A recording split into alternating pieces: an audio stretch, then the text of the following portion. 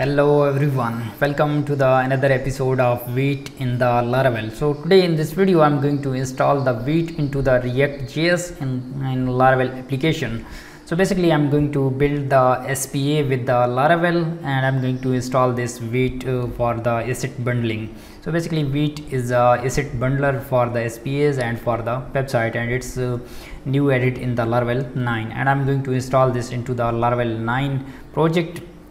Okay, so let's get started. So this is the React, and this one is not completely described that how to install this into the React.js. So that's why I came with this blog, and this blog is written by this larainfo.com, and they are writing very well blog, and I'm impressed with them, and I want to say thank you for writing these blogs. And now I'm going to install this into our application. So first you need to create your project, and then you need to install React.js into your application. So first let's install the project, and I have installed this project here, create project, and I name this Vite with the React and Laravel, and it's installed successfully. And then I changed the directory and came into this project, and here I'm going to install this React.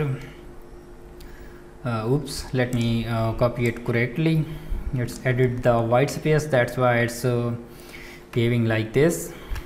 Okay, let's add this paste, install, and it's going to install the React the latest version for us.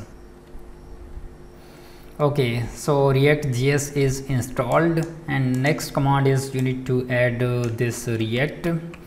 Okay, you need to add this for plugin for the React. So this is the React plugin which is added by the Vite. And if this command is not going to work, so you can add the force flag with this command, and it will force this to install this plugin, right? And if it works, so you don't need to add this force flag. Okay, by default these are the disabled. Okay, and then you need to make changes into the vite.config.js. so let me open this into the VS Code. So here I'm going to open a new window. Okay, so I have opened this project into my VS Code. So let's close this out, and let's take eye on this terminal. And yes, this plugin is installed successfully. So let's go to the top, and yes, this step is also done because we don't need this force flag if it's not required. Okay, and then you need to add this here. You need to, before this, let's look like this, your configuration file. So now let's move to the config file. So if you take eye on this down, vite.config.js, so by default in the previous version it contained the webpack.mix.js file. So now it's replaced with this vite.config.js, and by default it's containing this code. So basically what it's doing, it's loading the configuration, loading the Vite plugin, and then here it's loading all of the CSS and JS file to this resource directory, and this refresh property is used for refreshing our web page without any, we don't need to do this, it will automatically refresh the web page. And if you don't want to do this, so you can return this false like this, and it will not going to auto reload. Okay, so here you need to add this React, right, like we added this in the Vue.js tutorial. So if you are not familiar with this one, how to add this into the Vue.js, so you can watch my previous video where I completely explained that how to add this into the Vue.js application. So I added the namespace at the top, and here you need to add call this React. Okay, and you need to add this into the plugin here, so because this is the React is also a plugin. So save this one. Basically it's a framework, but it's behaving like a plugin. We are calling this plugin, right?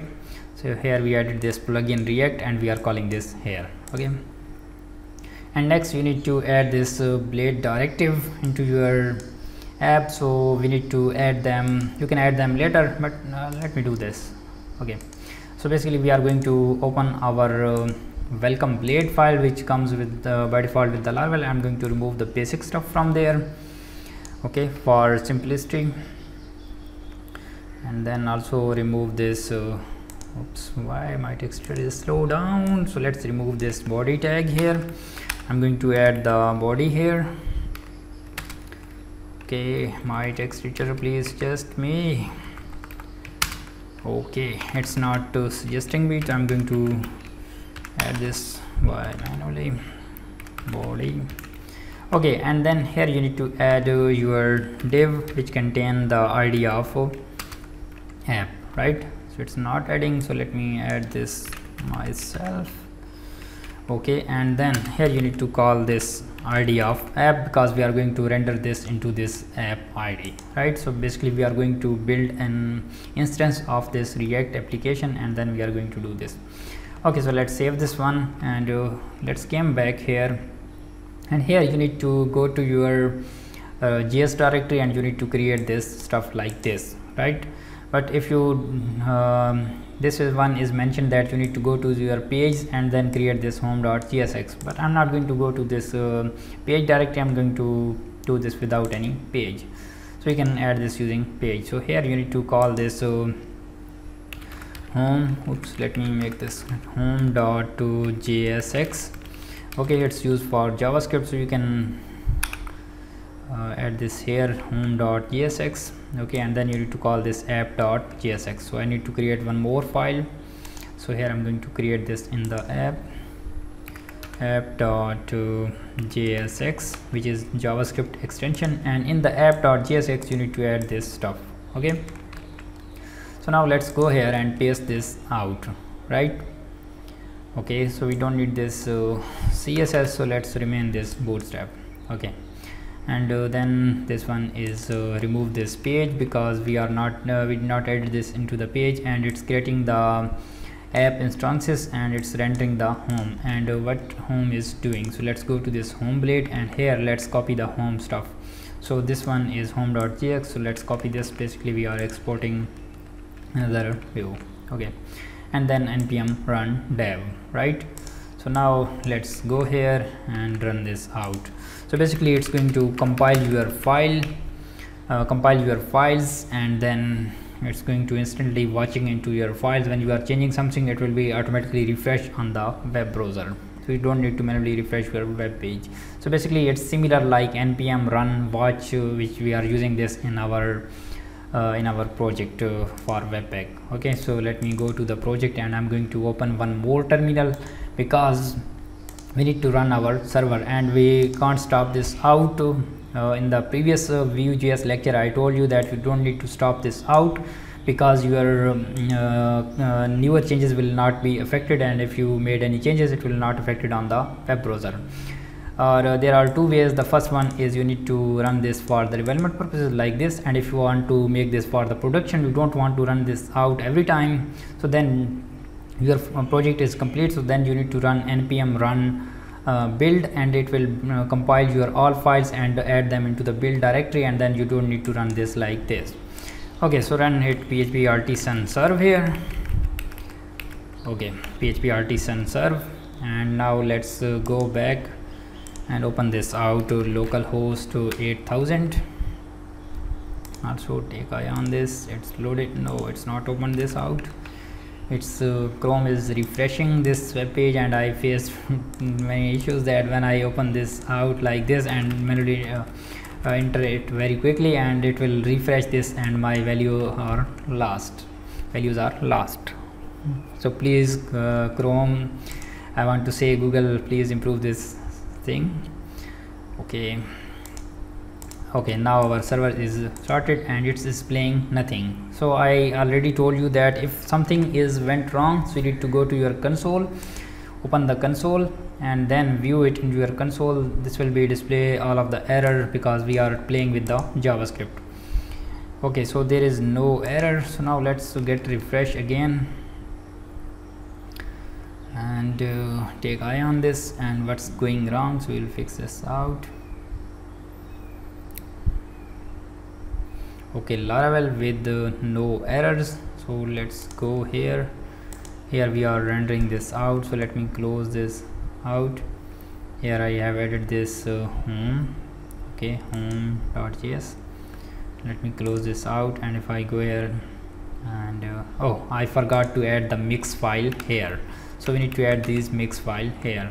So let's go here and go to the top and this one. So you need to add this React refresh for refresh your web browser automatically, and then you need to add it for the again. Okay, so now let's save this one, and this will be, let's manually refresh it, and then we will do this with this hot reload feature.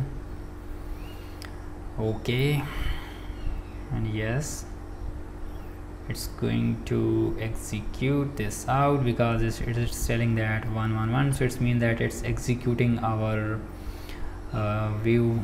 And yes, now it's rendered this Laravel 9 Vite with React JS. So it's means that we are successfully rendering this through Vite. So how you can make sure that we are rendering it through Vite? So just press Ctrl+U, or you can click on this view page resource, click on right click and click on this view page resource. So this will open your code into the next tab, and here you can check that this is running through this Vite client, because this one is supported by this Vite, and this will be loading now Vite files, right? So we don't need to do anything. And one more question arises here, that how you can add the custom file into this into this React JS. So for example, these files are this one is loading from, let me go to the bottom, and this one contain the vite.config.js. so this one is basically loading app.css and app.js. so we remove this app.css, and now it's loading app.js only.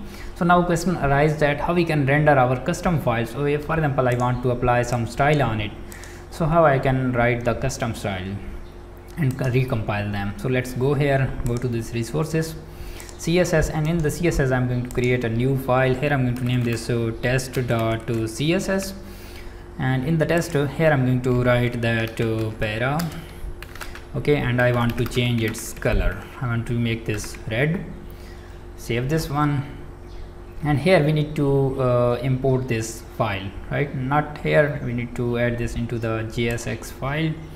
So app.jsx, and here I need to add this file, right? So I'm going to import this out, import, and what's the directory of this one? So it's located in the css/app.css. Save this one. Okay, so now we are loading this app.css, and I want to apply something on this paragraph. So this paragraph is basically rendering here in this from this home blade. So now let's go to this home. Okay, this one is a component, not blade. Okay, this one is a home component, and this one is rendering this heading, and this heading is rendered by this div heading. So now let's go here, and I want to assign this para id to this one. So write para. Okay, save this one, and now if I go here, and now it's I saved this, and it's automatically refreshing our web page, right? And it says that failed to import .css/app.css. It means that our CSS file is not properly added, so we need to import it properly. Okay, so it says that CSS app. Oh, I need to add this test.css. oh my god. So here let's go back, and I want to make this test.css. so now let's come back here, let's take eye on this. It's going to change its color from black to red, and yes, there is no error, but there is an error. CSS test from, okay, let me view it here. So we are in the JS, and I want to add this to CSS test.css, and here if I go here, I need to add this double because my file not exist in this JS directory. So I need to go back, so I need to add this double dot, and then this will redirect me to the out of this folder and into this resources. So then I can go to this CSS. Okay, then CSS, and I can look at this test.css. so now let's save this one, and it will automatically refreshing the web browser, and hope it's going to work. If it is not, we will fix this issue. No problem. Okay, no error, and And yes, now it's working that Laravel 9 right with the React.js, and it's successfully changed the color. So in this way you can add multiple files into your config file like here. So you can add the CSS or your JS files and you don't need to do anything. So this will automatically load your all of the files from this app.jsx. So you don't need to add them all. So it will execute your all of the files. If you added 10 files in the Vite, so it will load the 10 files. So hope you get an idea that how you can compile your files in the React.js Laravel using Vite.